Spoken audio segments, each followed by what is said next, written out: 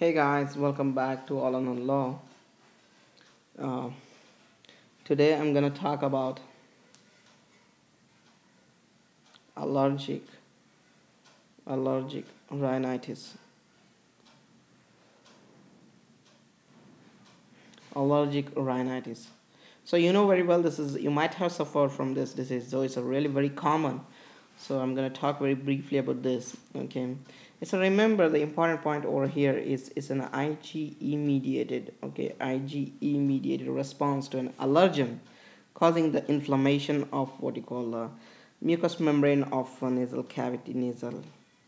So nasal mucous membrane. So it's a kind of inflammation to the nasal mucous membrane by the IgE mediated response to an allergen, right? So there are so many allergens in our environment, right? Like pollen allergy, like a dust allergy, the mite allergy, so many allergies, right? So this is really very common.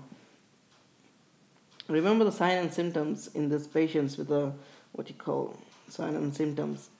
They will have a sneezing, you know very well, watery nasal discharge. That's really very common. Red, watery eyes.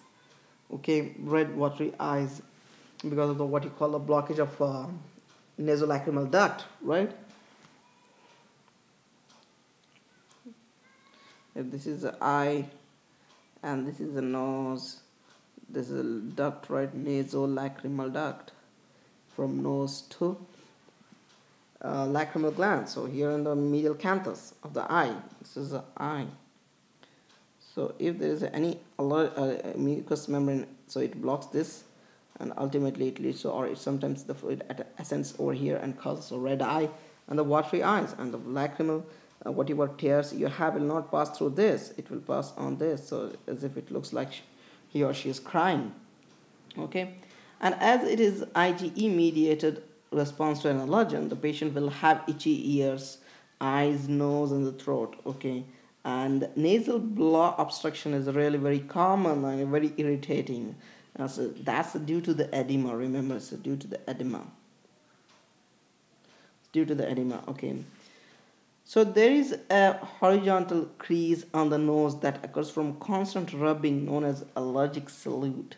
Allergic salute. Okay, in a patient with allergic rhinitis, because of the constant rubbing, there forms a horizontal crease. Okay, and remember, the other thing is that the children with this allergic rhinitis, they can have a rabbit-like nose because of the wrinkling of the because of the nose wrinkling. That's because of the pruritus. Okay. Now diagnosis is a characteristic finding of the physical examination. Okay, the boggy bluish mucous membrane of the nose, boggy bluish the mucous membrane of the nose, dark circles around the eyes, allergic salute, as I said, rabbit nose, as I said. Allergic salute is a horizontal crease on the nose that occurs from a constant rubbing, and a rabbit nose is nothing but what you call wrinkling of the nose due to pruritus. Okay, the smear of a nasal secretion will show high number of eosinophils. So how do you treat it? The treatment is very simple. Avoid the trigger. Okay, if you're allergic to pollen grains, avoid going nearby the plants. If you're allergic to dust mite, avoid going nearby the carpets. Okay, or any bedsheet. Try to clean every time, and you can use antihistamines. Okay, antihistamines are really very helpful. Decongestant. Okay, chromalin nasal solution and topical steroids can be used. For a blockage of the nose, you can use what you call um, salt solution, normal saline. That will help to dissolve the mucus, the thick mucus, and helps in the what you call breathing. Okay, guys. So this is brief discussion about the allergic rhinitis. Thank you so much for watching this video. Take care.